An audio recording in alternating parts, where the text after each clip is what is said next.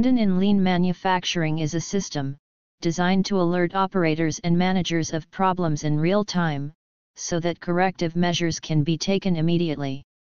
This technique is used to display the status of a particular section of an industry by indicating lights. This is the ANDON light instrument used in industries.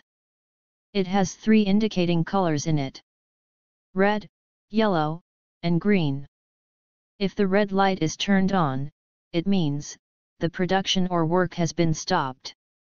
Immediately the concerned authority should clear the problem as soon as possible, and should analyze the root cause for this error, so that this error will not repeat. Yellow means a new problem appeared. Immediately, the authority solves the problem and makes sure that the work has begun again. The green light indicates that there are no errors, and the production or work is going on efficiently. Let's see how it works. Initially, when a problem arrives, a signal is sent to the ANDON server. The server then sends notification alert about the issue to the maintenance team. The maintenance team urges to the workstation, and solves the issue immediately.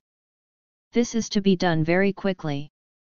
After solving the issue, the maintenance team sends signal to the ANDON server.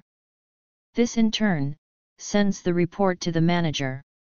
The manager knows all these only after everything was solved. The entire team need not wait for the manager to solve the issue. A huge amount of time is saved through this process. There are 2 types of using ANDON.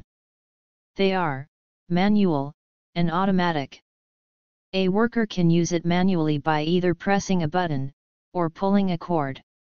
Automated ANDON consists of sensors that automatically send signals and initiate the process.